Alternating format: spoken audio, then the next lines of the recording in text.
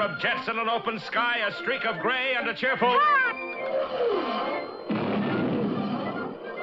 A loop, a whirl, and a vertical climb, and once again, you'll know it's time for the adventures of Rocky and Bullwinkle and friends. Starring that supersonic speedster, Rocket J. Squirrel, with his pal Bullwinkle the Moose, and a host of others. Hurry, Bullwinkle! The show's about to start! I'm coming as fast as I can. Wave to the people! Yay! Now what are you doing? Signing autographs. Let's see. John Smith. But your name is Bullwinkle. I know, but that's hard to spell.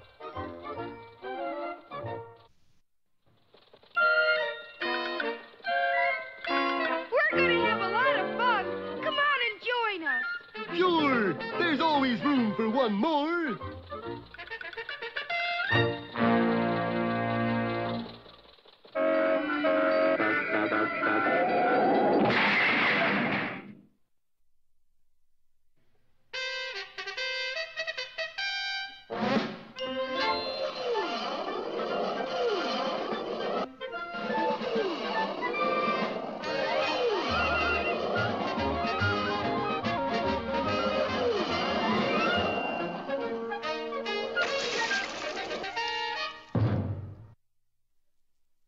There's no question about it. Ask any senior citizen residing in Frostbite Falls what the major event of the year is, and he'll reply... The Frostbite Falls Flotilla Festival. And why is that? 'Cause all the noisy kids are down at Veronica Lake.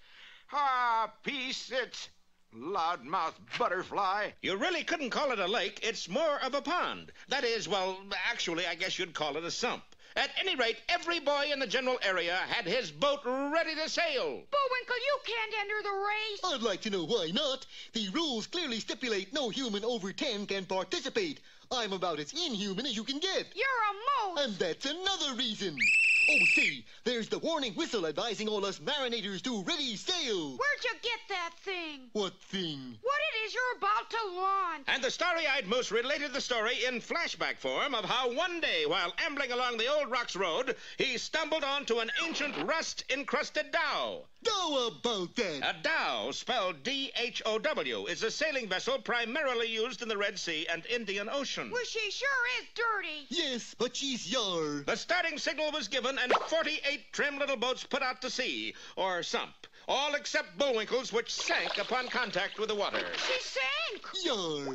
It doesn't matter who won the race. What does matter is that the dhow emerged completely rejuvenated. Wow, look at it sparkle. And looky here on the binnacle rock. That's the bow. It says Omar Goodness. Khayyam. Omar Khayyam. Hokey smokes, what do you suppose it means? Only the library could provide the answer. Pardon me, ma'am, but could... Shh! Can't you read? But we don't smoke. It says silence. Oh, that darn cat, always stomping around. Scat! Now what is it? Boats. Books on boats. Yar. Aisle 842, lane 30, district 3, shelves 20 to 80 inclusive. Well, it wasn't easy, but some 6 hours later, they cornered their quarry. Oh, my gosh. 2 copies of The Ancient Mariner. By Al B. Trost. Suddenly, the setting sun bounced its rays off the glittering dhow. This gave the resourceful flying squirrel an idea. It shines like a gem. Say... Come on. The reigning authority on minerals, valuable and otherwise, was Digger Deeper, mine owner, prospector, and babysitter on Saturday nights between 8 and 12. It's a gem, all right. Might be fool's gold. This is rad. Fool's gold is gold. Let me give it a closer look. Hand me my loopy.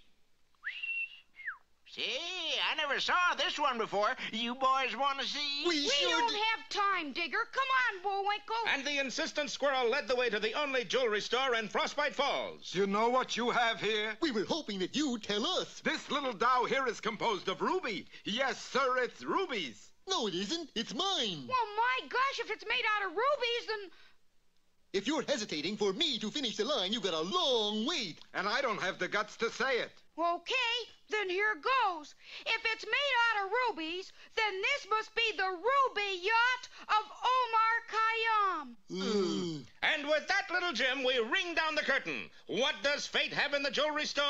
Be with us next time for Let's Drink to the Ruby or Stoned Again.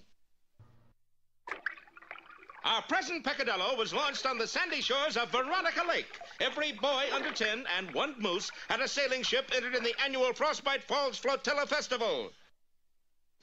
They're off and sinking. Yes, Bullwinkle's boat plunged to the bottom. But when salvaged... It glitters, it gleams. Actually, it took the trained eye of a master jeweler to determine its true identity. First of all, it's running a little slow. It's not a watch, it's a ship. I stood watch on a ship. Mainspring sprung, too. Please, mister, can you tell us what this boat is made of? And if you say sugar and spice... Ruby. This little object is composed of precious ruby. And since the name inscribed on the pinnacle was Omar Khayyam... Then this is the Ruby Yacht of Omar Khayyam. Well, you just don't come up with an awful thing like that and not hit the front page. Extra, read all about it. Rocket hits moon, Wally out for season. Today's big headline: the birth of 24 caterpillars to a moth in Elizabeth, New Jersey. I thought the narrator said we'd hit the front page. We did. The front page of the want ads. See?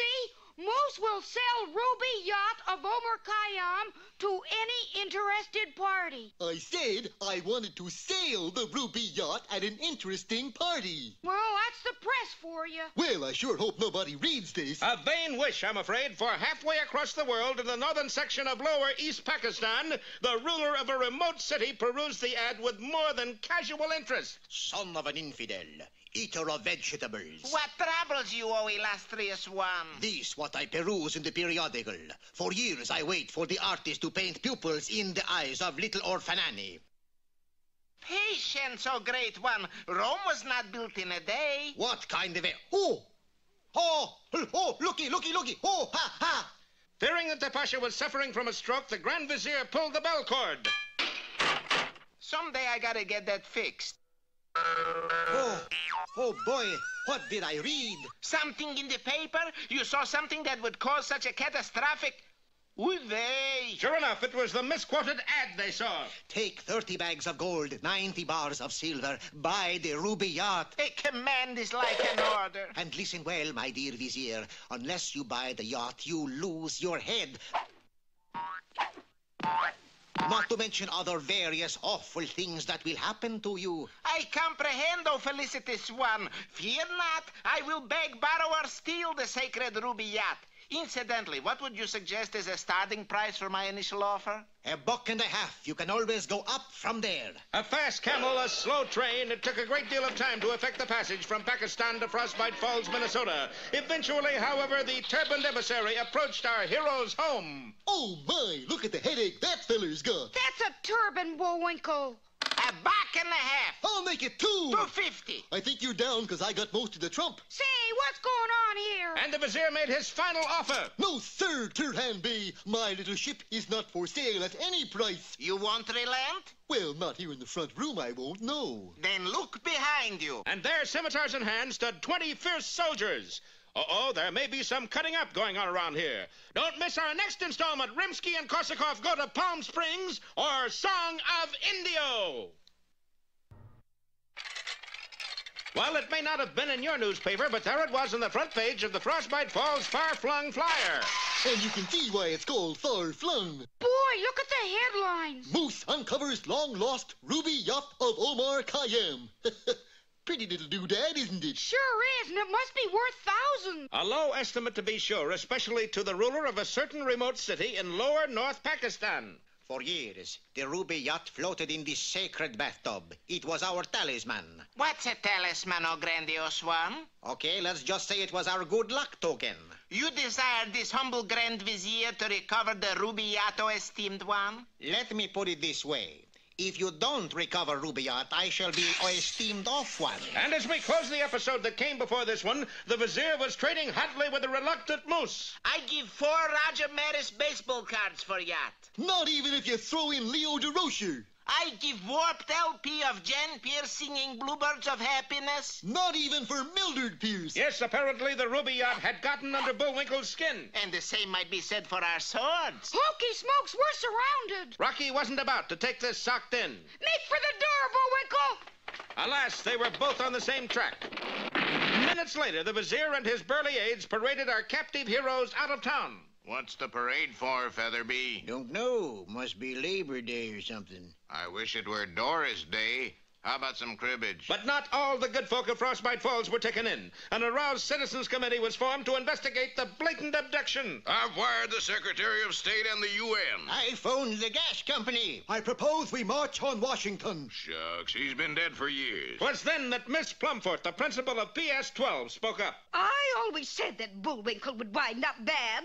Any boy that wears antlers in school. Luckily, mild standoffish, the turkey farmer, entered the meeting. I don't know what all the fuss is. Shuckins, they'll never get out of the country. What makes you figure that, Miles? Well, you got a moose, a squirrel, 6 soldiers, and 1 grand brazier. That's Vizier. Yeah. Anyways, the customs man will spot that group for sure. Sure enough, the United States Customs Bureau had every port, every airfield, every train depot saturated with steely-eyed customs agents. Just a moment, sir. What's in that bass violin case? Oh, just some Tommy guns and a bunch of stolen money, that's all, copper. Okay, just checking, that's all. Part of my job.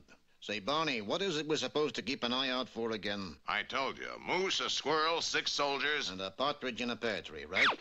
No, a Grand Vizier. Suddenly, the whistle of the SS Plankton announced its departure. That boat, did you check it? No, I thought you did.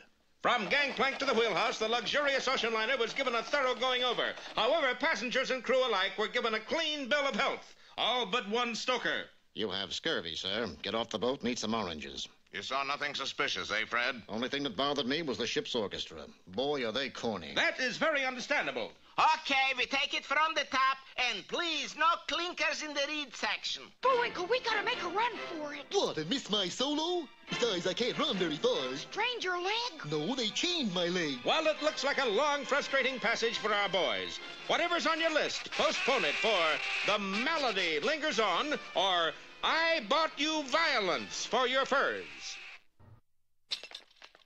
Well, last time, Rocky, Bullwinkle, and the Ruby Yacht were marched out of Frostbite Falls under armed guard. We take you back to remote city in Pakistan for terrible swift punishment. Couldn't you just give us 2 demerits and let it go at that? Silence! As might be expected, the citizens of Frostbite Falls quickly summoned help.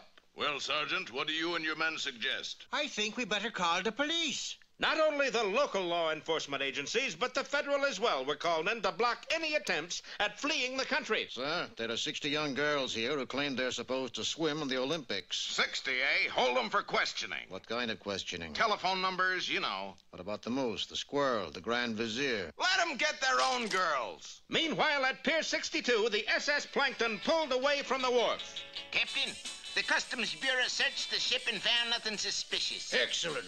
Oh, by the way, tell the engineer to oil those engines. Terrible racket. But the engines weren't responsible. The blame lay with Guy Vizier and his tremulous troubadours. From the beautiful rumpus room of the good ship Plankton overlooking the blue Pacific in the heart of downtown Jersey City, it's the captivating melodies of the makes you want to retch music man himself. Yours truly is no one else, Guy Vizier, with a sparkling, scintillating 2.5 minutes of toe-tapping harmonies coming to you indirectly from the locker room of the SS Andrea Doria, just a short drive from Pier 86 atop the penthouse showroom in East Side, West Side. Here now is #1 singer, gorgeous Georgia Peach, who asked the musical question, Tippy Tippy Teen?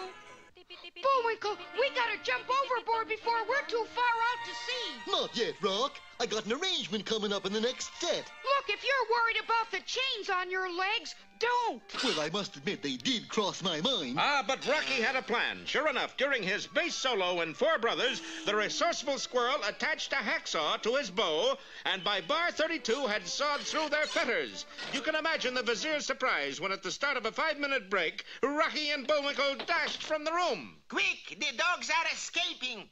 Shuffleboard games, sun deck bathing, all were shattered by the ensuing wild chase. Hey, what's going on here? Somebody requested running wild, and 2 of my boys took it literally. There they go. The pursuit lasted well into the wee hours of the night. They got to be somewhere on this tub. Oh, well, we pick up chase at dawn. Phew, lucky for us, they didn't look in this lifeboat. Yeah, we sure are lucky. A questionable statement, for the engine room was having trouble maintaining full speed. As I understand it, the ship is overloaded. We must either jettison a lifeboat or the passengers. What do you suggest? Don't ask me, sir. Why not flip for it? Heads passengers, tails lifeboat. It came up tails, and wouldn't you know, the lifeboat to be sacrificed was the very one our lads were in. Sea seems to be getting a trifle heavy, Rock. It's probably a minor squall. Get some sleep. Careful there, men. You don't want it to land in the water upside down, do you? What's it matter? There's nobody in it. But, George, you're right. Throw it over.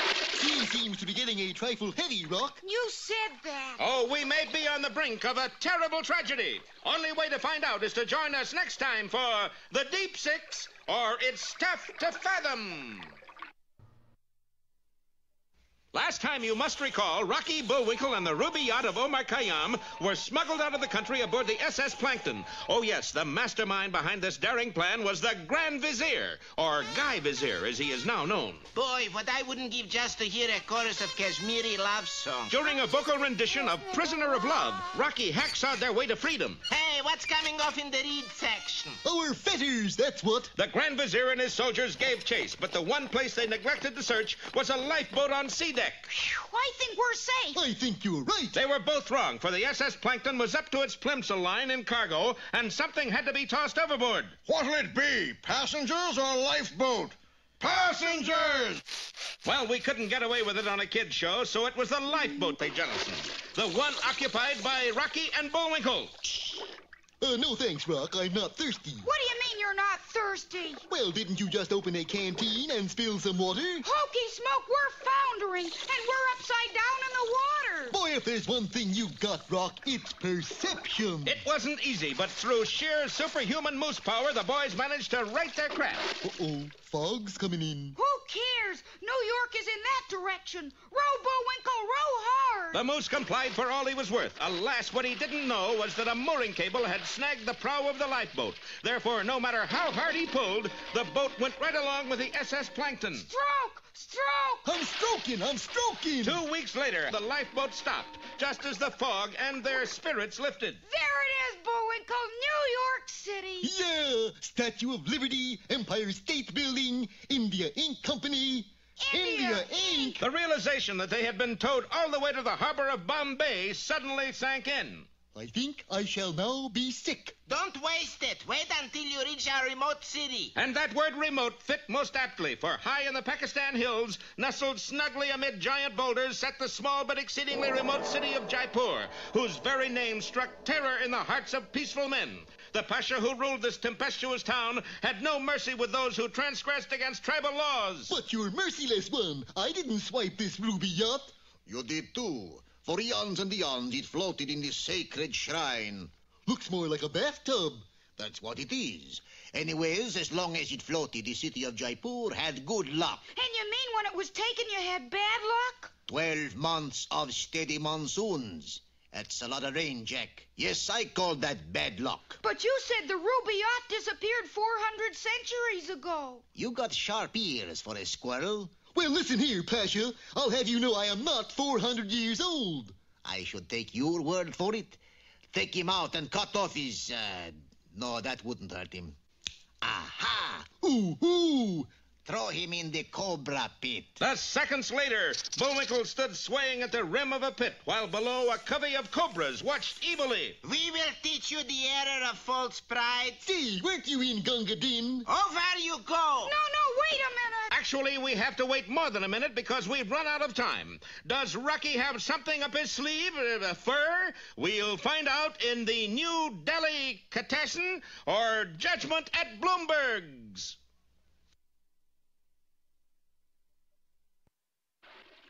Well, you're just in time for what might be a very unhappy ending. In our preceding installment, Rocky and Bullwinkle assumed they were rowing back to New York, only to discover that they had been towed all the way to Bombay. The Grand Vizier escorted our heroes to the hard-to-find city of Jaipur. One of the few times in this story we haven't come up with a bad pun. Moose, squirrel, meet His Highness Nez the Pasha. I do not wish to offend either of you offendees, but would you mind divulging which one of you pilfered the ruby yacht? Oh, yes, the little ship that had been stolen from that sacred bathtub 400 centuries ago. And ever since, we've had a plethora of ill fortune. Plethora? A whole bunch. Now, who took the yacht? I took it, but it isn't my yacht. I mean, it is my yacht, but I took it. That is, marshmallows. There were two ways of dying in Jaipur. Just living there and being cast into the dreaded cobra pit. This was to be Bullwinkle's punishment. Shame it isn't the end of an episode. We could use Thanks for the Memory as a title. Never mind the shop talk. Walk over into the pit. Look, if I have to go this way, those snakes can walk over to me. Silence, thief of thieves. Push him in. Stop! Stop! What do you mean stop? You can't say stop when we're about to push Moose over. What is wrong with you? I said stop, and I mean stop. He said stop. How about that? Well, no one had ever said that before, so they all adjourned to the throne room, leaving the snake pit behind. Goodbye, Olivia. Now, what gives with all this stop jazz? Your Eminence. Your Majesty. Skip the flattery. We all know I'm great. We demand a fair trial. You're kidding. We don't have fair trials here. We don't have any trials. Rocky threatened to shout more stops, so a trial was agreed upon. Counselor for the accused, Rocket J. Squirrel. What'll we do, Perry? Plead self-defense? First off, you throw a fit. For Bullwinkle, this was easy. While this was going on, Rocky, unnoticed, grabbed a sheet of paper, shaped it into an unreasonable facsimile of the ruby yacht, and sprayed some lacquer on it. Amazing set of coincidences, isn't it? You can quit now, Bullwinkle. I'm all cured. Mr. Pasha, my client did not steal your ruby yacht. In fact, nobody did. I object. That's in the material and an elephant. Overruled. You see, the real ruby yacht was here all the time in the bottom of the sacred bathtub. With deft maneuvering that only a flying squirrel could do, Rocky brought up the yacht. You mean it sank 400 years ago? Exactly. Okay, doke, wise guy. What is ruby yacht Moose had? This one? Nothing but paper. Days later, aboard the SS Plankton's return voyage... That sure was quick figuring, Rock, manufacturing a dummy yacht and planting the real one in the tub. But I still don't know how you did it. Look, Bullwinkle, just do me a favor. Don't enter any more boat races. Oh, never fear. Next year, it's the marble shootout. I won't even come close to winning. Why do you say that? Well, look at my marble. It's all oblongish and not the least bit round, and it's got the word hope on it. Hokey smokes! That might be the Hope Diamond. Well, at least it won't be hopeless then, eh, Rock? Rock? Rocket J! Oh, Rock!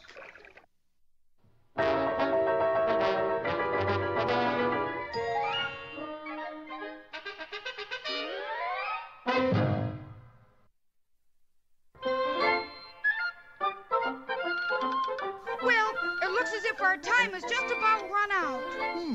Mine must be a little slow. You got the credits, Bullwinkle? All on this itty-bitty card. Oop!